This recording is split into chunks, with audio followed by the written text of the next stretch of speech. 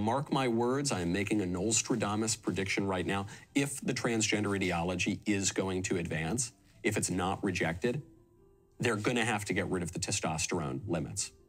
They have to, because either these people, these men, really are women or they're not. Either they're women or they're not. There is no way to maintain any even semblance of coherence for transgenderism if they say that the demarcator of whether a man is a woman is the amount of testosterone he has. They can't. Because the premise of transgenderism is my body has nothing to do with who I really am. The premise of transgenderism is I'm a woman trapped in a man's body.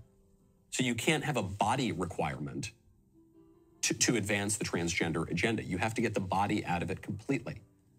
Either they're men or they're women. And we have to decide,